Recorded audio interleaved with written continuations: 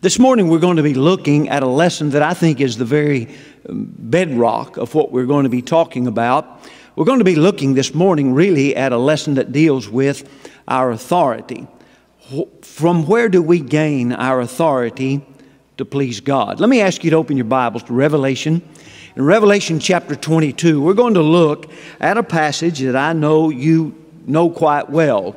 But I do want to touch on this just for a moment so that we can put in place in our minds some things relative to authority. As I said, it really does not matter what man says. It's what God has said that's important. In Revelation chapter 22, I want to read there with you in verse 18 and 19. The Bible here says, "For I testify unto every man that heareth the words of the prophecy of this book. If any man shall add unto these things, God shall add unto him the plagues that are written in the book. And if any man shall take away from the words of the book of this prophecy, God shall take away his part out of the book of life and out of the holy city and from the things which are written in this book." So it's very clear as John, by inspiration, closes out the Bible. As he closes out this last book of the Bible, it's very appropriate that he would say, here it is.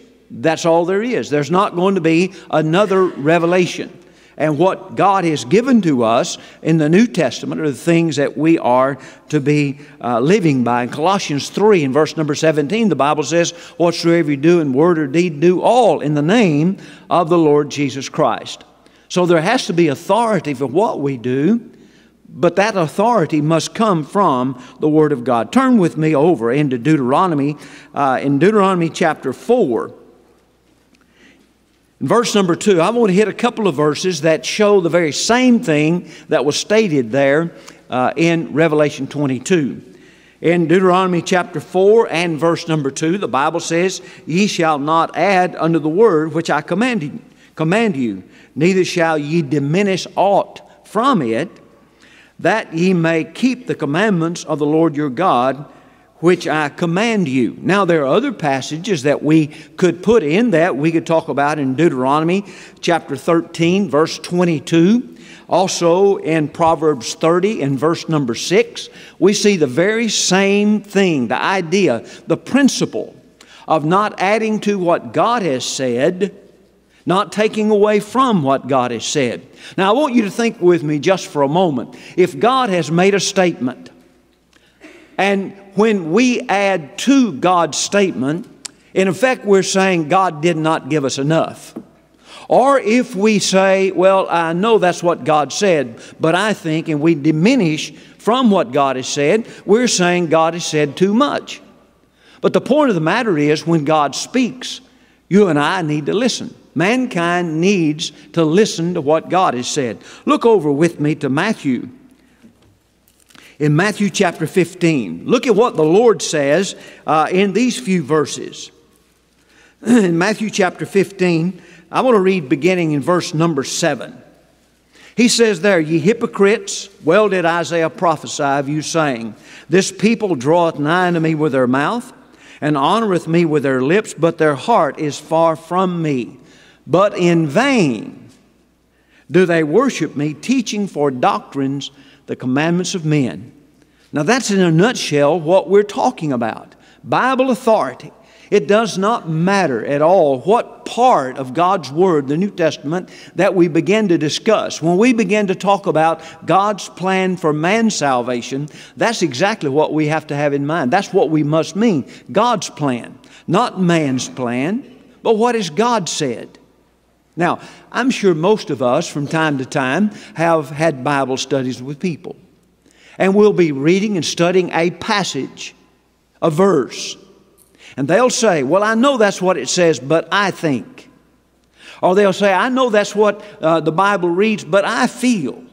Or they'll say, well, I know that's what it said, but my preacher said, or somebody else said.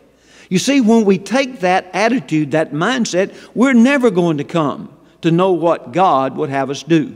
Now, by authority, we mean here's how God has allowed things or given things for us that we're to do. we could look at and spend our time this morning and this week talking about how God establishes this authority by direct commandment, by necessary inference, or approved example. But there's another thing that happens so much when people look at Bible authority. As I said a moment ago, they'll say, I know that's what it says, but I think, and they'll add to or take away from it. I want us this morning, in the time we have left, to look at a law that's called the law of exclusion. A lot of people say, well, if it doesn't say it explicitly, then we're allowed to do it. Or if there is a principle there that we can build on. Or we're not living in that time anymore, so that doesn't apply to us. My friends, there is a law of exclusion, and I want to talk about that with you just this time this morning, study with you on this topic. Let me ask you a question. If I were to ask you to define the law of exclusion, what would you say?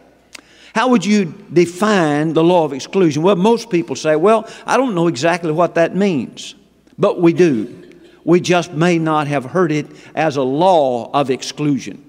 The law of exclusion is a law that says whatever is not included is excluded. Now, we live by that on a day-to-day basis. For instance, we go into a restaurant and we sit down and we order a meal of the food we want. And what we do is look at the menu, and on that menu we pick out what we're going to eat. The waitress comes and we say, well, I think I'll have a hamburger, a Diet Coke and fries. I don't know why I had the Diet Coke in there, but have a hamburger and fries and a drink. Well, the waitress goes away, and a little while she comes back and she has a whole tray full of food, and she puts it on the table. What do you say? You'll say, well, I didn't order that. I only ordered a hamburger, Coke, and fries. If there was not such a thing as a law of exclusion, she could say, and rightfully say, well, you didn't say don't. We do that all the time. We live by that law all the time. We drive down the highway, and we see, yesterday driving up, as I came along, there was a speed limit sign, speed limit 70. What if I decided I was going to go 85? And the highway patrol stops me, and he comes up to my door and he says, sir, do you know you were driving 85 in a 70-mile-per-hour zone? What if I said to that man, well, it didn't say don't go 85. I'd probably be really in trouble. You've never seen a speed limit sign that says 65, not 70, not 75, not 80. Not 85. Because you know we understand that law of exclusion. What is not included is excluded. And we can apply that to everything that we want to in our lives. Everything we think about falls into that. We make a statement, and that's what we mean. And what we didn't state is excluded. Now, we do it all the time. But the question is, does God live by that law of exclusion? Well, I want us to look at some things, and let's talk about this law of exclusion when we come to looking at Bible authority. Does God have to say, enumerate, and put it right down? And are there not principles that we live by that tells us here are some restrictions in God's Word? Let me ask you to open your Bibles to Genesis. In Genesis chapter 6, we're going to look, and as we read this and as we study this, let's think to ourselves and remember what we're trying to do. We're trying to understand this law of exclusion. We're trying to understand Bible authority.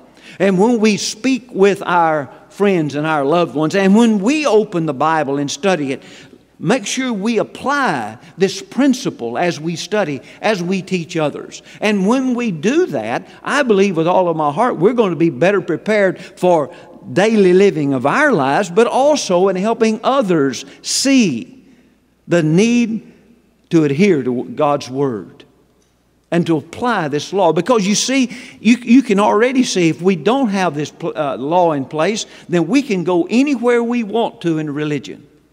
We can say it about anything we want to as we worship God. Well, God didn't say don't.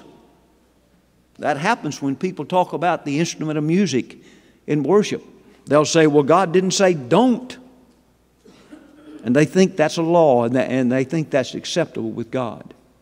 Look at Genesis chapter 6, and you know the context of Genesis chapter 6. We find that Noah has found grace in the eyes of the Lord. We understand that the rest of the world around, their thoughts were on evil continually.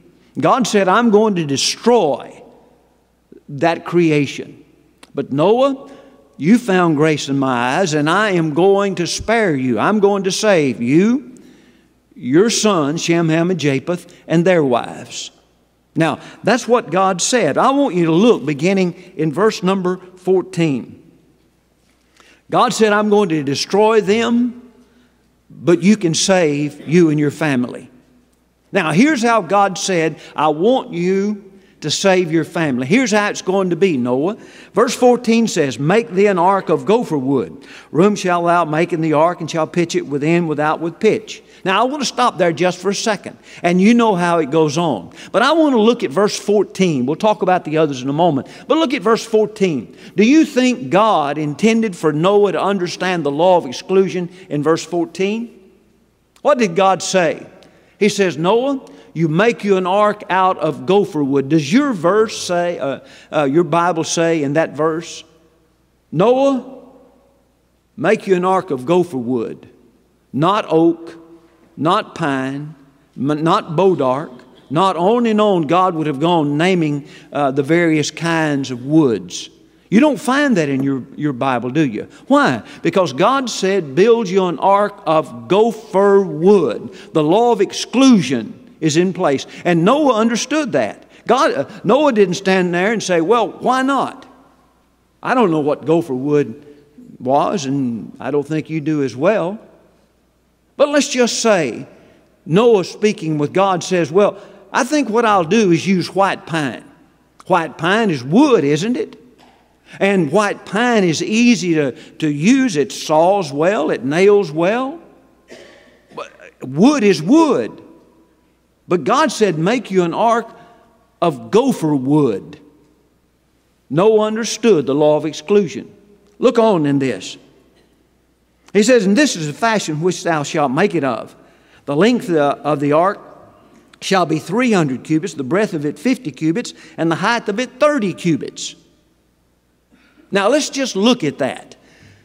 When God said to Noah, build this ark out of gopher wood, He didn't have to say not and all these other things. But however, if God had said and did not expect us to understand the law of exclusion, and in verse 14, if God didn't use the law of exclusion, and He would have said, now build you an ark out of gopher wood, not, and He would have enumerated all the woods. And I'm sure God knows every kind of wood. When he comes to the very next verse, verse 15, when he begins to talk about this ark, the length of it shall be 300 cubits, not 301, not 302, not 303, not 304. How many numbers do you think God would know? And let me ask you a question. How long do you think, or large do you think the Bible would be just in those two verses if the law of exclusion did not play a part? I don't think we could carry the Bible. Because you see, when God said not 301, He would have also, if He was going to be not having Noah understand and expecting Noah to live by the law of exclusion, He would have also had to said not 389. And on down He would have to go with that. And that's just for the length. We've got to deal with the width of it, the height of it, the number of windows, the number of doors.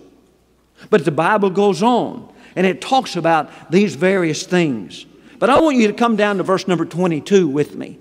Verse number 22, it says, thus did Noah according to all that God commanded him, so did he. And then we go into Hebrews chapter 11, where the Bible there says concerning Noah, by faith, Noah, being warned of God of things not seen as yet, prepared an ark to the saving of his house. By faith, Noah prepared an ark. Verse 6 of Hebrews 11 says, without faith it is impossible to please Him, for all that comes to God must believe that He is, and that He is a rewarder of them that diligently seek Him. Okay, by faith, Noah prepared an ark. What does that mean, by faith, Noah prepared an ark? Romans 10 verse 17 tells us, faith cometh by hearing, hearing by the Word of God.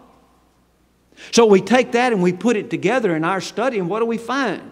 If I'm going to live by faith, it will be because I recognize God's authority. And in that recognition of God's authority, I put it into the equation of the law of exclusion and do what God said. Not what I think's best, but what did God say? The Bible says, thus did Noah, watch, according to all that God commanded him, so did he. And that applies to us as well in our lives. Look at 2 Kings chapter 5. In 2 Kings chapter 5, what do we find here? We find a man named Naaman. And what about him? Well, he was a leper. And we know that Naaman went, and in verse 9 of 2 Kings, let me get to 2 Kings.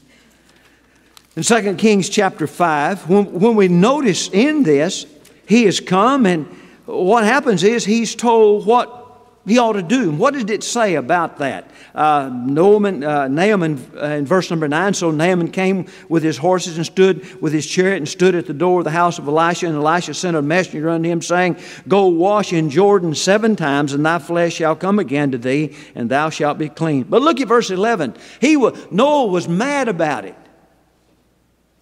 And then you go down to verse number 12. He says, are not Abana and Parphar, rivers of Damascus, better than all the waters of Israel? May I not wash in them and be clean? So he turned and went away in a rage. When the message came to Naaman by the prophet, it was go wash in the Jordan, dip in the Jordan 7 times. Now the law of exclusion comes into play. How do I know that? Because here is Naaman, and he begins to argue like people do today. He says, well, water's water. Rivers are rivers. And aren't the rivers up there in the Damascus area, aren't they as good or better than the waters here? But when God said, listen, brethren, when God said go dip 7 times in the Jordan River, that excluded every other body of water in the world. Not only that, it excluded every number. Would Naaman have been clean if he went to that river and dipped in it 1 time and said, I've dipped in the water? No. The law of exclusion said 7 times. And that's what God intends. That's what God intends for us. That's what God intends for the entire world. To hear what He has said, put what He said into place, rather than me saying, why not? Why can't I? Or I think. Another passage we could look at is in Matthew chapter 26. Look to Matthew 26. In Matthew chapter 26, you'll remember in this chapter, the Lord is instituting the Lord's Supper. And they've come and they're observing the Feast of the Unleavened Bread, Passover, which represented Israel coming out of bondage to Egypt. And here's the institution of the Lord's Supper, what we're going to observe this morning. Now, in this, we notice, look at verse number 17. The verse here says, and now the first day of the Feast of Unleavened Bread, the disciples came to Jesus, saying unto Him, where wilt thou that we prepare for thee to eat the Passover? The unleavened bread, the Passover. Now, drop down with me to verse number 26. And as they were eating, Jesus took bread and blessed it, and brake it and gave it to the disciples, and said, take, eat, this is my body. And took the cup and gave thanks and gave it to them, saying, drink ye all of it, for this is my blood of the New Testament, which is shed for many for the remission of sins. But I say unto you, I will not drink henceforth of this fruit of the vine, till that day when I drink it new with you in my Father's kingdom. What did he say here? Unleavened bread, the fruit of the vine. We're going to observe the Lord's Supper this morning. Are we going to have unleavened bread and the fruit of the vine? Well, we are. But why not have milk and cornbread? I like that, don't you? Or we might have chocolate milk and chocolate cake. God didn't say don't have chocolate cake and chocolate milk or milk and cornbread or whatever else we might want to put on the table. God didn't say don't, but He said unleavened bread, the fruit of the vine. That excluded anything and everything else from the Lord's Supper observance. The law of exclusion. That helps me understand what God intends for me to do. Go to another passage in Ephesians.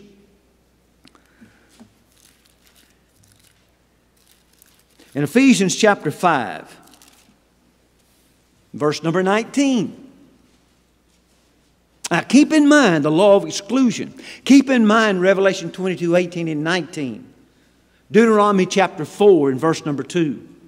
God has always said, don't you add to, don't you take away from what I've said. Now, look at this. Ephesians chapter 5 and verse number 19. What did he say? Speaking to yourselves in psalms and hymns and spiritual songs, singing and making melody in your heart to the Lord. Now, look at that. What did he say? Singing. What did that exclude? Anything but singing. Singing is what God requires. And I can't add the instrument to that because I've added to what God commanded. I can't take away and say we're not going to sing because God has said to sing. He's told us to sing psalms, hymns, and spiritual songs. We're not going to be singing folk songs. We're going to be singing psalms, hymns, and spiritual songs. Look over to Colossians. In Colossians chapter 3 and verse number 16. Colossians 3 and verse number 16. Let the word of Christ dwell in you richly in all wisdom, teaching and admonishing one another in psalms, hymns, and spiritual songs, singing with grace in your heart to the Lord. What did he say? Well, he tells us there we're going to have psalms, hymns, spiritual songs. How are we going to use them? We're going to sing. Well, what if we add the instrument? Does that violate Revelation 22, 18 and 19, Deuteronomy chapter 4 and verse number 2? Yes, it does. Because I added to what God had commanded. I can't add to it, and I can't take away from it in order to be pleasing in the sight of God. You know, if you look at Matthew, go back to Matthew with me for a second.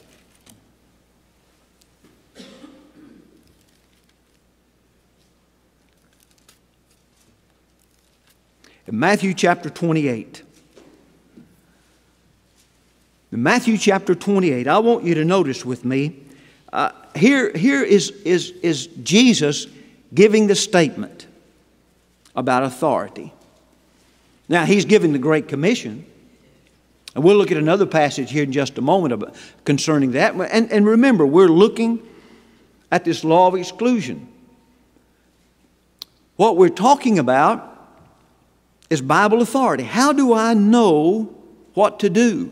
How do I know how to handle what I am to do?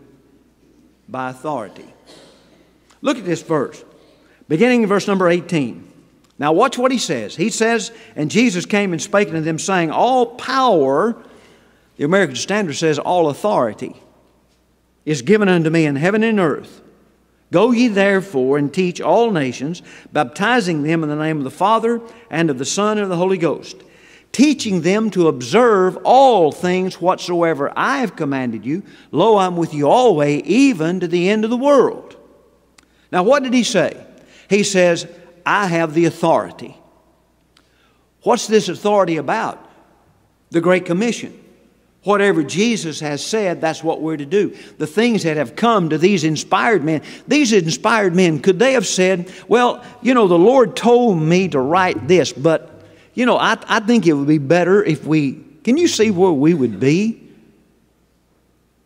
If inspired men had had the same mindset that many people have today?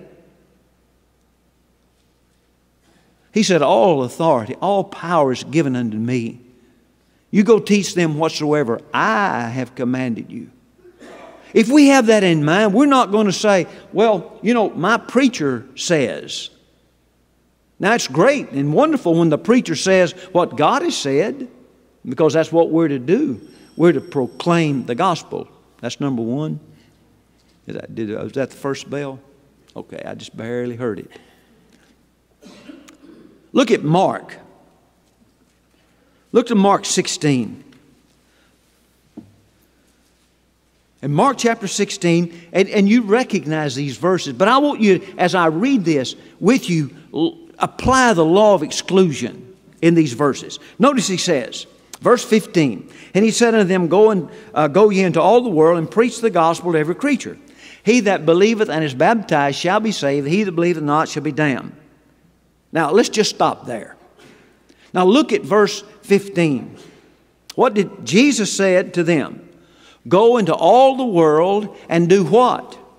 Preach the gospel. What does that exclude? Anything other than the gospel. Brother Andy and I, and anyone else who is a Bible class teacher or a preacher, we don't have the authority to teach anything other than the gospel. God's Word. And back it up with that by going to book, chapter, and verse. Not saying, here's what I think. Because every time I hear somebody say, here is what I think, what they're saying is, I know better than God. Whether it's going to add to or take away from. They're saying, I know better than God. We live in a time frame in society where people like to say, well, we've got to get modern. And we do. I'm glad we've got things that are modern. I remember I was raised down in southwest Arkansas, and we'd go to worship and didn't have any air conditioning, didn't have any kind of heating except that one stove. I'm glad we've got something. But we can't change the message. When he said, go into all the world and preach the gospel, that excluded anything else. But he goes on in this. And he says, he that believeth and is baptized shall be saved. Well, what did Jesus say brought about salvation? The preaching of the gospel.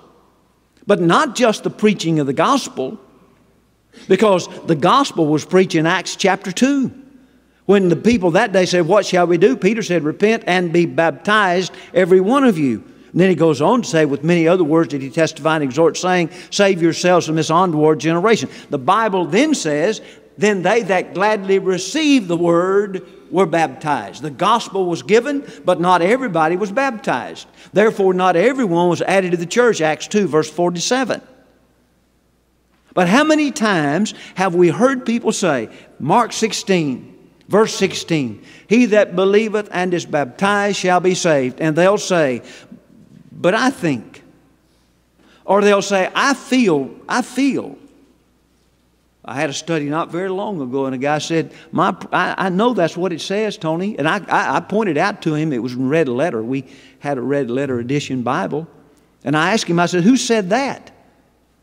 Well, he said, that's Jesus' words. I said, well, when Jesus said, he that believeth and is baptized shall be saved. He's saying we have to be baptized. And he said, well, my preacher, I asked him about that. My preacher said, you don't have to be. Now, let me ask you a question. Did that preacher and that person take away from what the Lord said? Remember we said a moment ago, whatever he has given to us, taught us, that's what we're to do. Do I take away from God's Word when I just simply say all you have to do is believe? Jesus said, he that believeth and is baptized shall be saved. You see, the law of exclusion is a powerful powerful law. If we just take it and use it as we study with other people, in fact, I think this is one of the first lessons that ought to be taught to people as you go into a Bible study with someone. But understand, here is what God has said. One time I read a bumper sticker, it said this. This has been a long time ago. I don't even look at bumper stickers anymore. But this one said, God said it, I believe it, and that settles it. Well, that's not true. God said it, and that settles it, whether I ever believe it or not. God's Word is our authority. Thank you for your kind attention.